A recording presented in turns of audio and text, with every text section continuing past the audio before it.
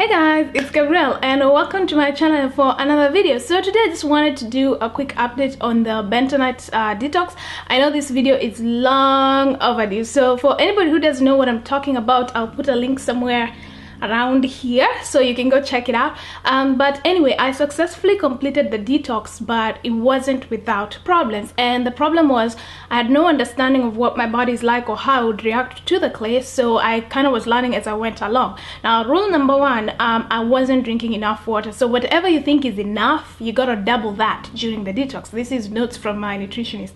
And then the second thing is the amount of time to wait after you take it to eat. So in the morning I would go work out, and then at around 7:38 I would come back home and then take it, and then by 9 I'm hungry, so I start eating. And that was completely wrong, because since the clay is not being digested, it's going through the system very slowly, so the food you eat catches up with the clay faster, so and therefore it mixes it all up and it's a mess, and I was cramping terribly. And then of course I wasn't drinking enough water, so that also contributed to absolute discomfort on the tummy, as well as going to the bathroom. So at some point I almost gave up, and I called my nutritionist and said, I don't think I can do this. So I went in and we had a conversation about how I was taking it and when I was taking it. This is why it's very important to talk to someone. So we talked about my lifestyle and things I like to do and how my eating habits are, and so we came up with a plan.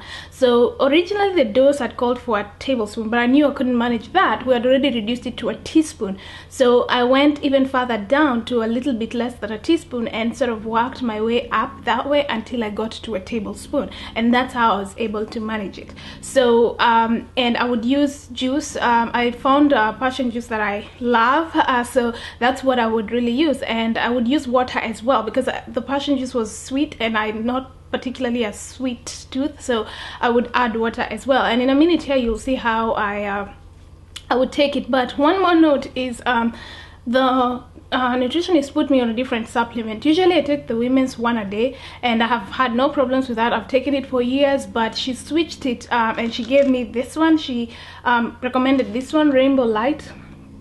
And women's, it's just the same as women's one a day, except it's organic, and I love it. I was supposed to take it just during the detox, but I said, I like it so much, I said, you know what, I'm just gonna replace my women's one a day, and she said it was fine.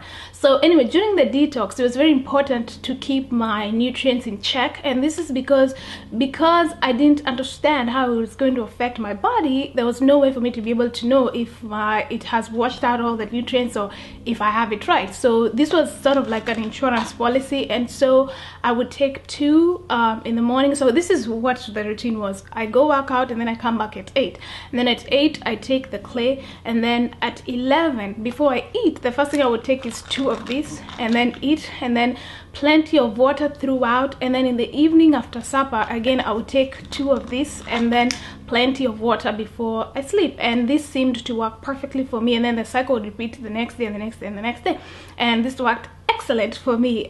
So it was great. My energy levels shot up far higher, and I also had a lot more appetite than I usually do, and I also felt energetic, and it was very I don't know, it was different.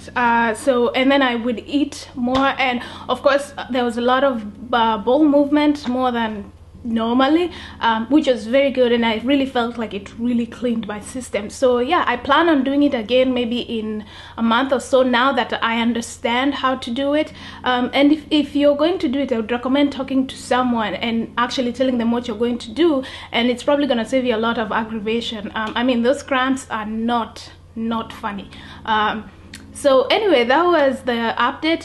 Here's a little bit. I had a lot of footage from this detox, but I decided, you know what, I don't think anybody wants to sit there and watch every day the same thing. So I just cut little bits of clips just to show you how I was taking it, and yeah, hopefully that helps somebody. It is good, it works, and I love it. However, I feel like I didn't really get the full effect of it, because I was sort of just figuring out what's my comfort level, what time to take it, how to control when I eat, and other things like that. So but I think the next time I do it, now that I've figured it out, hopefully it will be more comfortable and it will be a lot smoother. So I hope that was helpful, and if you do if you do the detox, please let us know how it goes for you, and hopefully nobody has the discomfort that I had. I mean, those cramps were bad. Anyway, the results are really worth it. Once you figure out how to do it right, then it's almost like, you know, it was seamless, no cramps, nothing, and it was fantastic. So I think that it's worth it, and I think that I'm gonna do it again because now that I've figured it out. And keep in mind, each individual is different. My eating habits, my exercise habits, water, you know, the amount of water I drink, all of these little things that you wouldn't think affect it do affect it. So it's just gonna be you observing your own lifestyle and sort of figuring out what works for you. If you happen to do it, good luck, and please let us know how it works out for you. And I hope this video was helpful, and I will talk to you guys on the next video. Bye. Oh, and please do not laugh at my morning face. Bye.